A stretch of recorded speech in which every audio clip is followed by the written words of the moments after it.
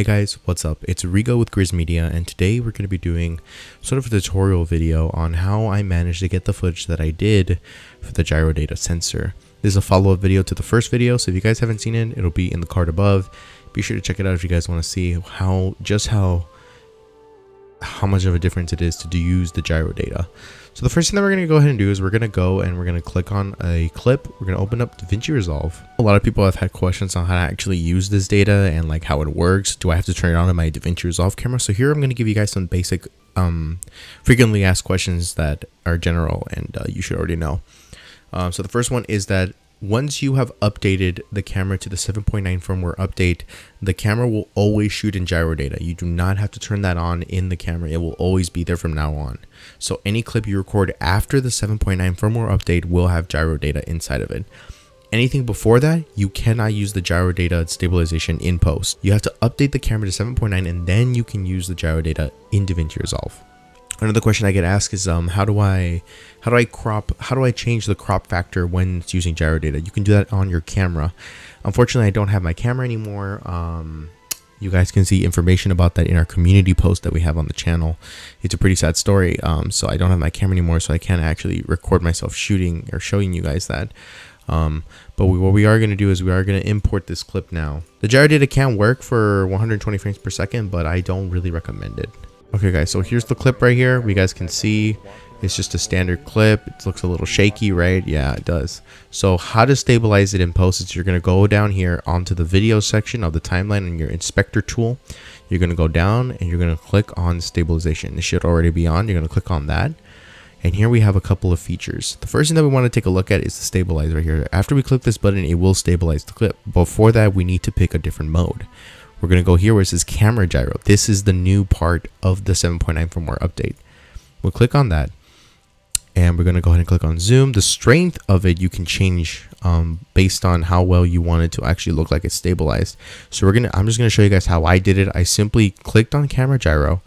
I made sure that this was at 1 and I click stabilize. And now we wait. Okay guys, so now that the clip has been stabilized, we're going to go ahead and check it out. A really massive difference you guys can see right there. Wow, that is just incredible. Now one thing I want you guys to take a look at right here is that even though it actually looks stabilized, let me go ahead and color grade this real quick. You guys can sort of see whenever I move that there's a shaking in the footage right there. You guys can see there's like a wobble. And the reason for that is because I have this in a standard 180 degree shutter rule. Now to avoid this, you guys want to go ahead and make sure that you are above that. Make sure that you are above the shutter angle that you're supposed to be. That way when you do this in post, it won't actually come out to be a little bit wobbly when you try to move the camera in the stabilization mode. But that is really the gist of it. That is how I managed to get the camera to look the way that it did. The footage, you guys can see it's wobbling every time there's a shake, even though it has the gyro data to keep it balanced, because the shutter rule keeps it so it has normal motion blur. You're going to see normal motion blur when it tries to stabilize it, because it is actually digitally moving the image to make it seem stable. That's what the gyro data is doing. You can go ahead and mess around with the camera lock, camera settings. You guys can see that when it doesn't zoom in, this is what it's doing.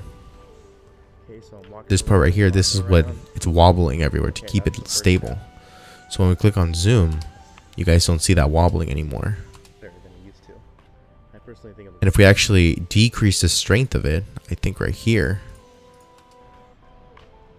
a really cool thing, you guys can see by decreasing it just a little bit, it looks a little bit better in my opinion.